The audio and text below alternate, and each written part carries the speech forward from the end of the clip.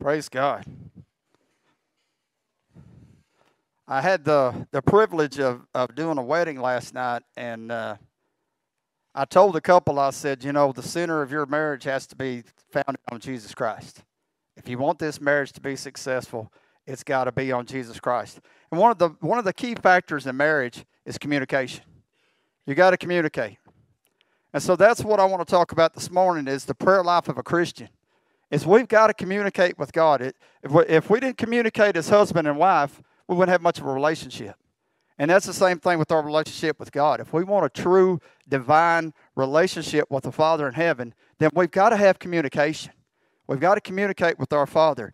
And there's a book called The Secret of Guidance. And the gentleman that wrote this book, this is what he said. He said, the great tragedy of life is not unanswered prayer, but unoffered prayer. He said, the secret of life is not unanswered prayer. It's unoffered prayer. And I know for myself, I can't speak for anybody in this room, but this between you and God. But my prayer life struggles. I get to the point that I'm studying God's Word and I'm reading the Word and I'm meditating on the Word, that then my prayer life lacks. And I'm not saying that we've got to find the happy medium because we need God's Word. We need the Word of God. But we need fellowship with God too. We need our time of prayer with God, and we need our time of fellowship with God. That's what draws us together and draws us together with God.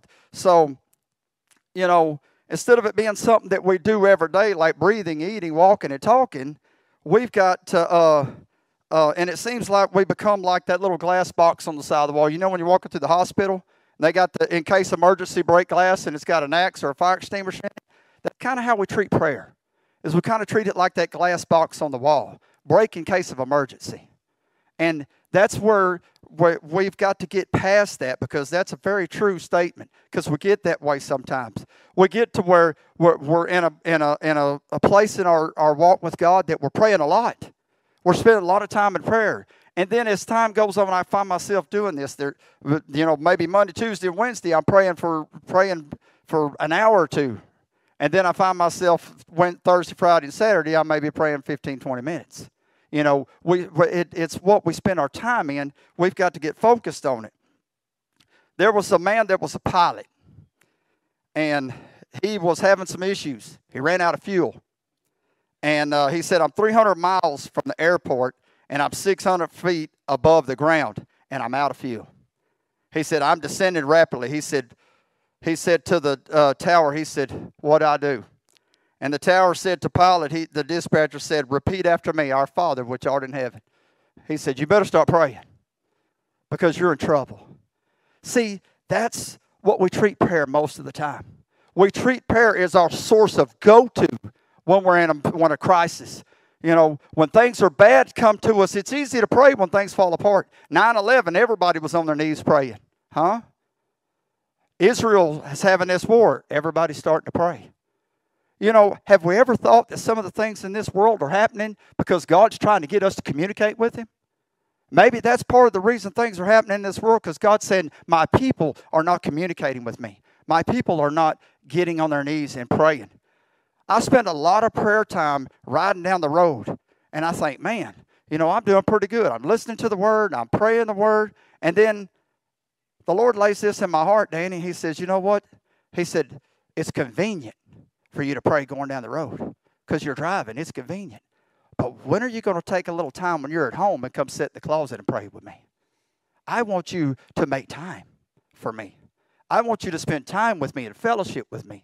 We've got to take time in prayer, not just when we're riding down the road or not when it's convenient for us. We've got to show God that I'm going to set aside time to spend with you, Father. And that's what He's desiring of us. He's desiring of us to spend time with Him, to seek Him. A lot of us in here has got kids that are grown that don't know Jesus as their Savior. And you know what? I pray for my son, and Rainey prays for her son. But what God laid in my heart, He says, are you taking time to get in your prayer closet and pray? Are you taking not just your convenient time, but taking time out of your day to spend with me and pray for this? See, we'll start seeing results in our children's lives. We'll start seeing results in the things that we're praying for when we start offering and stop worrying about our unanswered prayer, but start offering prayer to God. And we're going to talk about some different types of prayer this morning. But I want to share this with you. The Bible refers to the word prayer or accesses a prayer in 61 out of 66 books of the Bible, making close to 1,100 distinct references about prayer. That's a lot of prayer, isn't it? 61 out of the 66 books in the Bible, prayer is mentioned or a prayer is offered in God's Word. Paul was very devoted to prayer. He understood prayer. He understood the power of prayer, okay? Prayer was a part of his life, Apostle Paul's life. And he took it for granted that it would be a part of the everyday Christian's life. He figured that, you know what, we would make that a part of our life. So we can't be a really good Christian for God if we're not talking to Him and spending time with Him, right? We have to communicate. And you know, and what I've noticed in the day that we're living in, communication is one of the biggest things that lacks in this world today. It's one of the biggest things that lacks on the job, in the home, it lacks in the church, it lacks everywhere you go. Lack of communication has getting this world to the point that it's falling apart. You know, if you want to talk to me, don't send me an email. Don't send me a Facebook post. Call me if you want to talk to me. Because I don't have all of that other stuff, and I don't do all that other stuff. We've got to communicate, folks. And rather than calling me, come talk to me. I'd rather talk face to face. Because I'm not about that other stuff. We got to be on board about communicating with one another. God wants fellowship between us and Him. He wants communication. He wants us to communicate with Him. We have things in our life that are falling apart, but what about Thanksgiving? And we're going to get to that here in just a minute. What about Thanksgiving? Not Thanksgiving the holiday, but Thanksgiving to God for being able to pray, for having the opportunity to pray and to seek Him. Amen? The first thing I want to talk about is pray with persistence. When you pray, you've got to be persistent in your prayer. Colossians 4:2 tells us this: continue earnestly in prayer, being vigilant in it with thanksgiving. He tells us to continue earnestly. So what is Paul saying? He said, devote yourself to prayer. Have a time that you set aside daily to spend with God. If I talk to Rainey once a week, we ain't got much of a relationship. It's not much there if I talk to her once a week. I'm gone 2 nights a week. 4 days out of the week, I'm on the road. And if I talk to her just occasionally, then there's not much of a relationship. My partner that I run with, he told me, he said, you talk more to your wife on the phone than I talk to mine in the course of a week. And I said, well, that ain't good. You need to spend time with your wife and talk to her. But the thing is we've got to have communication with one another. Once we learn, you can't get that communication with God if you don't have communication with each other. Amen? It starts with us. We've got to learn how to communicate with one another. And then that communication goes to our prayer life. That communication goes to us and God. We start communicating with the Father. And let me tell you something. When you get this communication with God and you, then this communication with you and spouse will start doing a whole lot better. And it'll be a whole lot better when we get that communication with God. I told the couple that was getting married last night, I told them, I said, I read about love is patient, love is kind, love is not easily angered, 1 Corinthians 13. And I told them this, I said, I wish I'd have figured this out before I was married 10 years. Because I was married about 10 years before I figured out the love is patient, love is kind, love is not rude. Because I loved myself more than I did my spouse, more than I did Rainey. Because I wanted everything my way. But we have to get that communication. And that communication between each other doesn't happen until you have this communication with you and God. You have to be persistent in your prayer. You have to set aside time to spend in praying to God and His presence. You have to spend time with Him. Jesus spent majority of His time praying. Jesus prayed throughout His time that He was here on earth. And 2 parables in Luke 18 and Luke 11, and I'm just going to read a few verses of it. But Jesus was very persistent in His prayers. He was fully God, but yet He was fully man. So He still prayed to the Father. Luke 18:1 says this: Then He spoke a parable to them that men always ought to pray and not lose heart. That sounds pretty simple, doesn't it? He says men always ought to pray and not lose heart. Then in Luke 11:9, He says, So I say to you, ask, and it will be given to you. Seek, and you will find. Knock, and the door will be open to you. See, the problem is we don't have a problem asking God for something when we're in the crisis. Remember, we started talking about the crisis. It's easy to pray when there's a crisis going on. But when everything's going good and you're on that mountaintop faith, where's our prayer time? Mine's down here. I don't know about you, but mine's down here when I'm on top of the mountain. That's why I pray, God, keep me in the valley, because I'm looking up. But when we are down, when we're on top of that mountain, our prayer life struggles.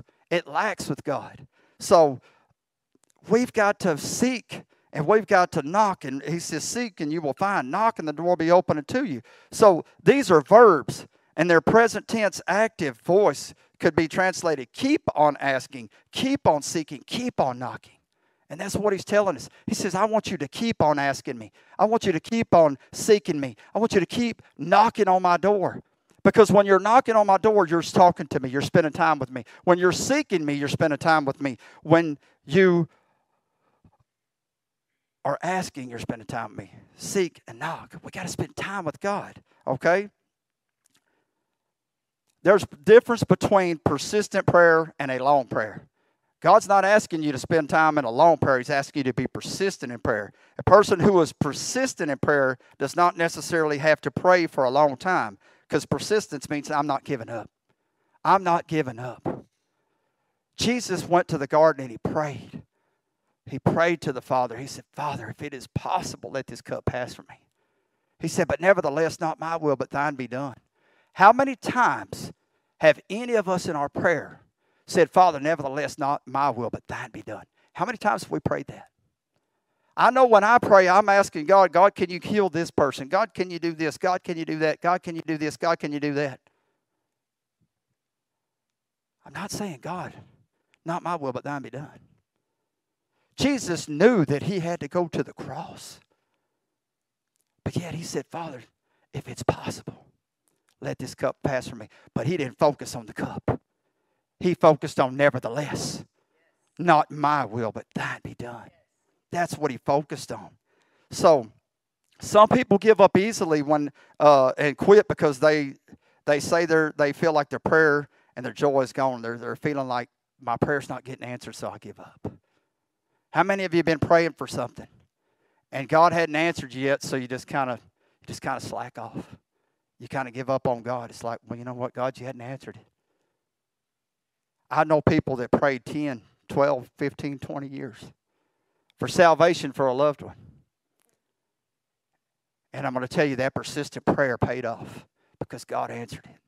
They come to salvation and they come to eternal life. So we're not to live by our feelings, but we're to live by the commandments of our Lord, who tells us to pray without ceasing. God tells us pray without ceasing. Paul says it in the New Testament. Pray without ceasing. Okay? So the second one is pray with passion. So we pray with persistence. Now we pray with passion. Do you have passion in your prayers? If you're persistent in praying, where's the passion? Is your heart in it? If we're persistent in something, it stands to reason that you are to be passionate about it. Paul says that we should be vigilant or be watchful. It is the opposite of laziness. It describes a passionate prayer. Okay? So Jesus was passionate about his prayers. When he went and prayed, his prayer life, man, it was something that he was always doing. Man, Jesus was praying. When the disciples, he told them, go get in the boat and go to the other side. He went to the mountain and he was praying. And then here he come the next day walking on, or come that later that time, walking on the water to him. But he was spending time in prayer. Every time we see Jesus praying, he's praying with passion. He's praying with passion to the Father. Luke 3:1, at Jesus' baptism, while he was praying, heaven was opened up. Passionate prayers opens heaven, folks. When he was baptized, he was praying, heaven opened up, and it says that the Holy Spirit descended as a dove because he was passionate about his prayer. And the Father said, this is my Son in whom I'm well pleased. If the Father's well pleased with the Son, and we are saved by grace through faith, and we're supposed to follow Jesus, then why are we not passionate in our prayers? If we want to be in tune with the Father, we need to be passionate in our prayers. People tell me all the time, well, I pray, but I don't hear God. Well, are you passionate in your prayer? Are you persistent in your prayer? Luke 6:12, before he called his disciples, this was before Jesus called his disciples, he spent the whole night in prayer. He was passionate about his prayer, who to pick. He didn't just go pick anybody. He prayed and asked the Father, and he was passionate about it. And he was passionate because passionate prayer gives us direction. We say, well, I don't know where to go next.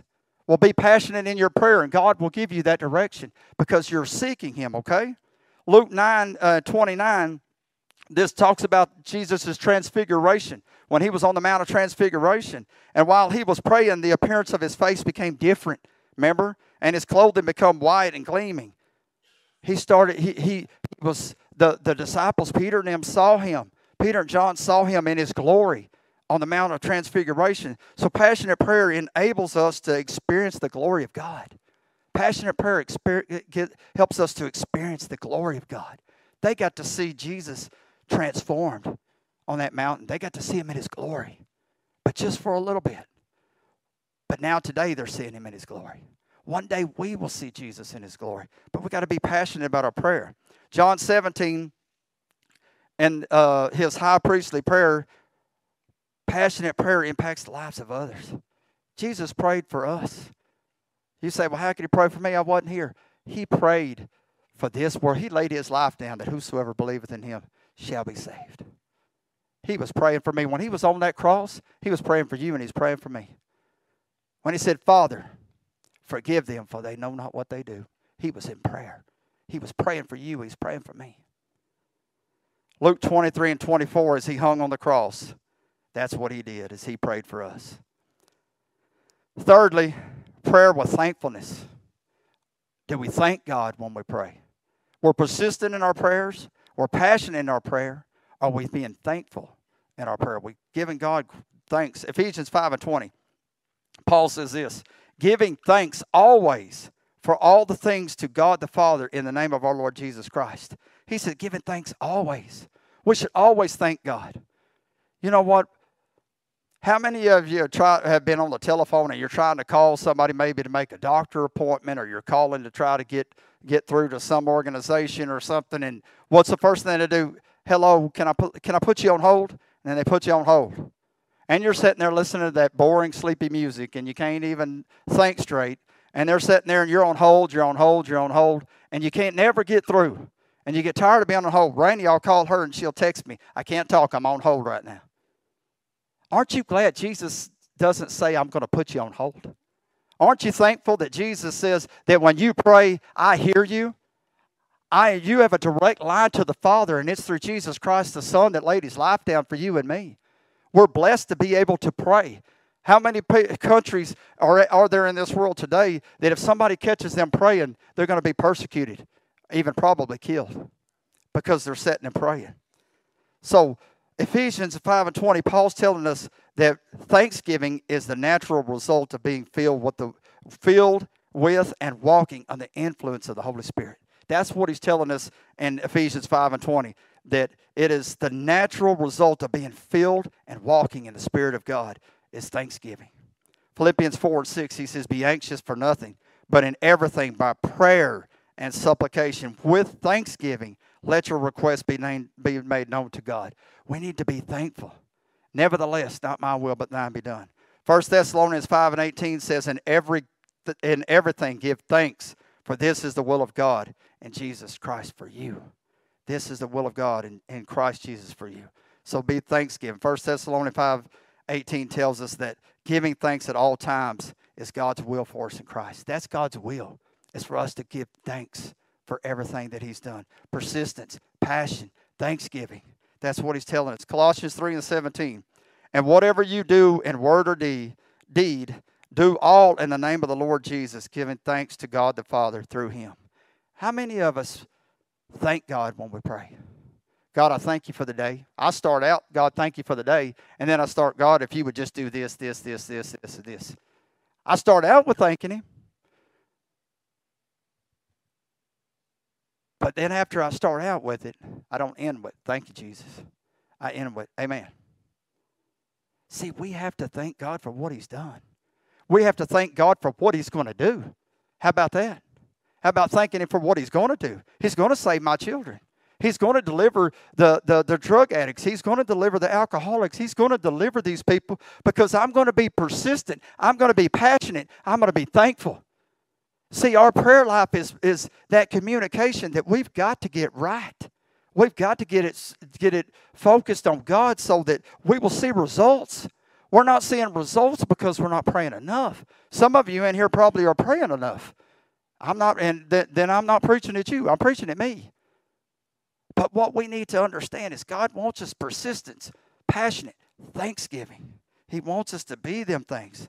He says that as believers, everything we say or do should be done in the name of the Lord Jesus as we give thanks. Everything we say or do should be done in the name of the Lord Jesus.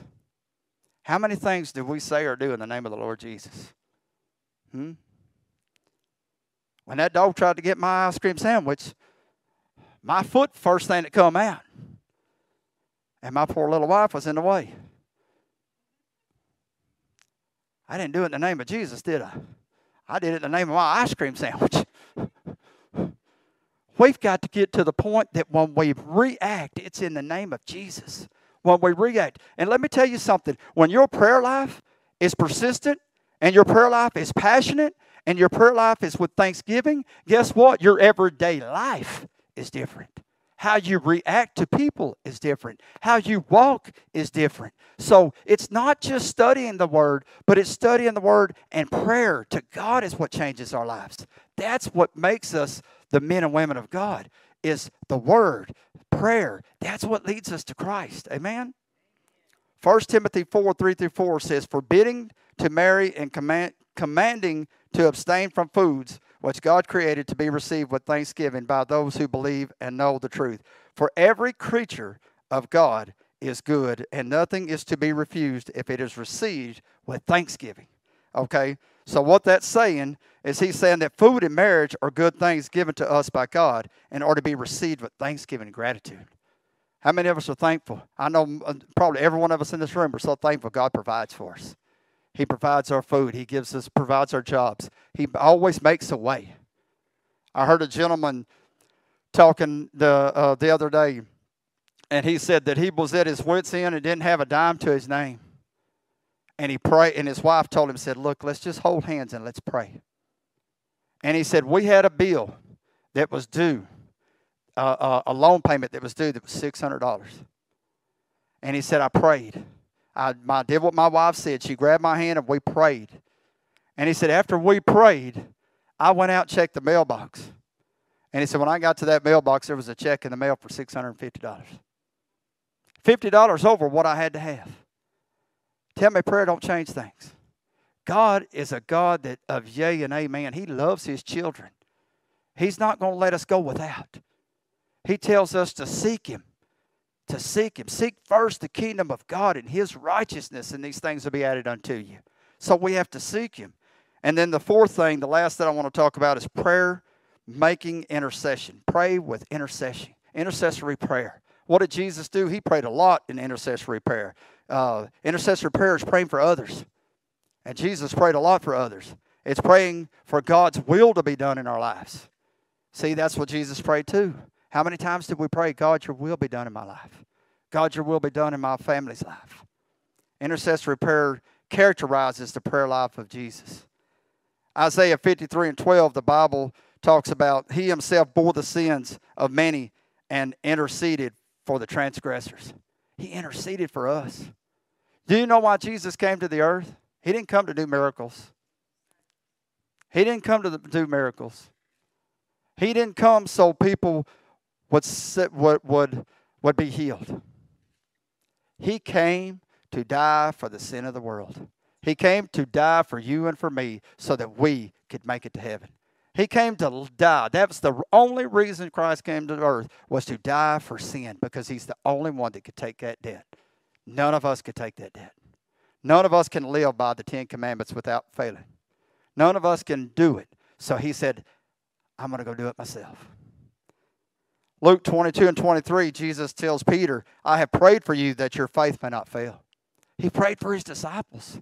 He prayed for them to strengthen them. And he taught them as they walked with him. They saw him. How many times do you think the disciples talked amongst themselves? You think they didn't probably say to each other, man, he sure prays a lot. He's the Savior of the world, but he sure spends a lot of time in prayer. Do you think they didn't think that? I think they probably thought that.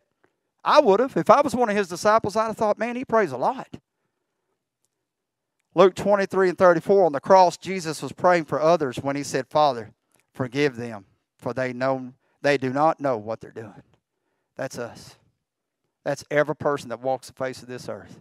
He said, Father, forgive them, for they don't know what they're doing. He forgave the people that hung him on the cross. He forgave the people that are sitting in this room and myself. He forgives the people that come to him and say, Father, forgive me. He says, I forgive you. I laid down my life so that you could be forgiven. Praise Jesus. Amen? John 14:15, Jesus interceded for us, asking the Father to send the Holy Spirit. Hey, that's not just for the disciples, that's for you and me.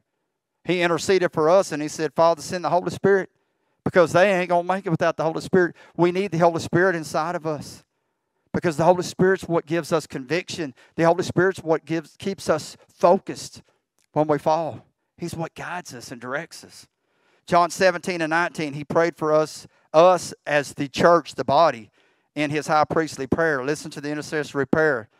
He says, I ask on their behalf. I do not ask on behalf of the world, but on those whom thou hast given me. He prayed intercessory prayer on our behalf. He prayed for us. Romans 8:34, Jesus is seated at the right hand of the Father, making intercession for you and me. There's our direct line. He's seated at the right hand. When Stephen in the book of Acts, when he was stoned to death, he could look up before he died. Stephen looked up and he seen Jesus standing up at the right hand of the Father. And then he died.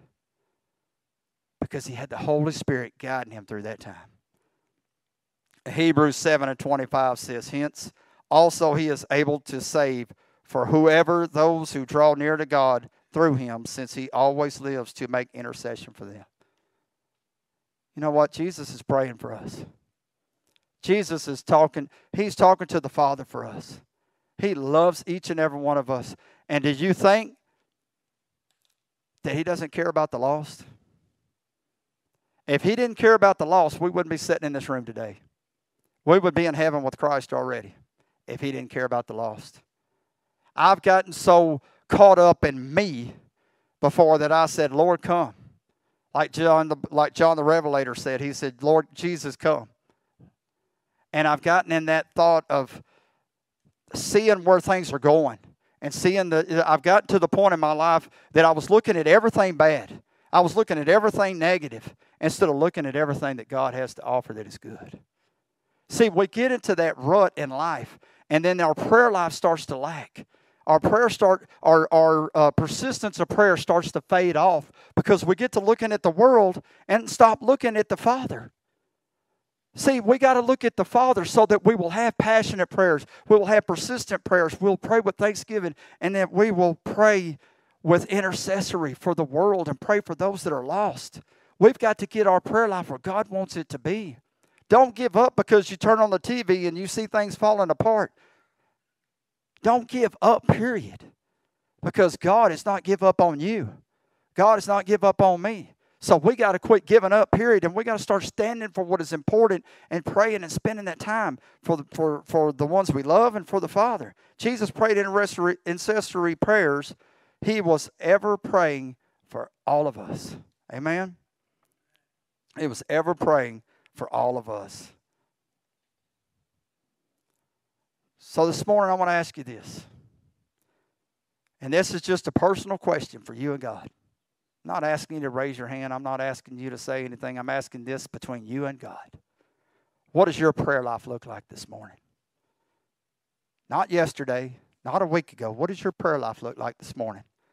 Are you persistent in your prayer? Is your prayers passionate? Are your prayers filled with intensity and fervor? Or are they weak and timid and lacking faith? What about gratitude? How much time have you spent thanking God for all He has done for you? And who are you praying for? Is there anyone in your life that you're praying that will be saved? Is there anybody you're praying that you want them to be saved? Is there a burden on your heart to see God's kingdom expand, to see His will be done? That's what He wants from us. He wants us to pray for the lost to be saved. He wants us to pray for salvation. I'm so thankful that somebody prayed for me. I'm so thankful they didn't give up on me, that they prayed with persistence. They prayed with passion. They prayed with thanksgiving. And they prayed with intercessory prayer.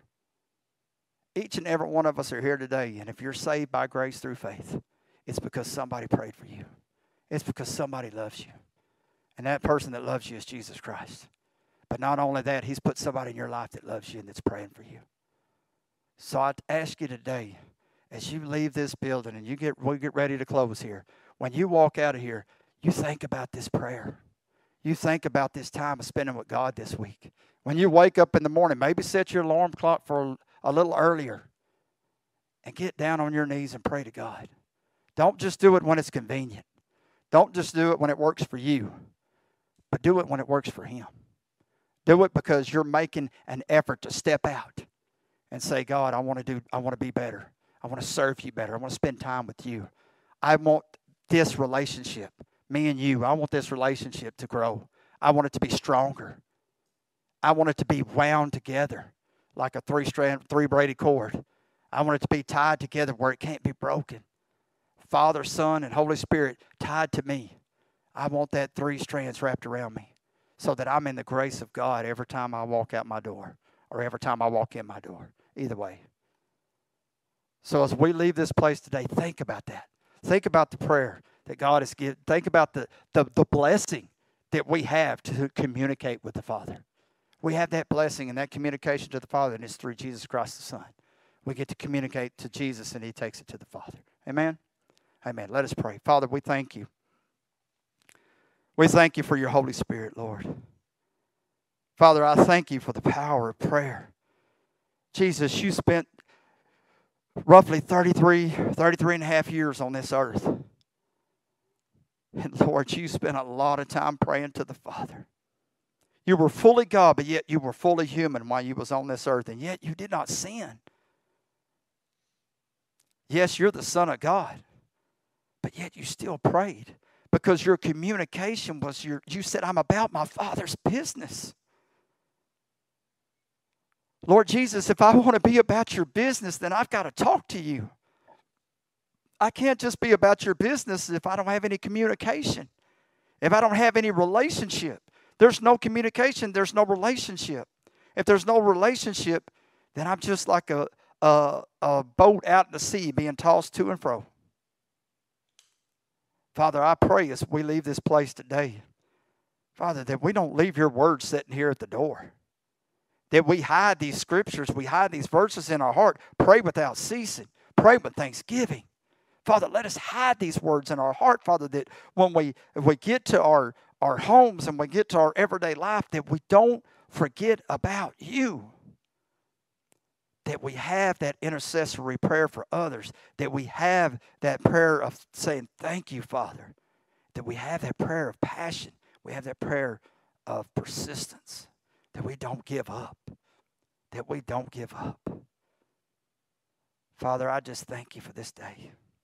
I thank you for your wonderful word. And I just thank you for everyone here at this place, Father, at your house of worship. I just ask if there's someone here today that, Father, at the sound of my voice, that they don't know you as their Savior.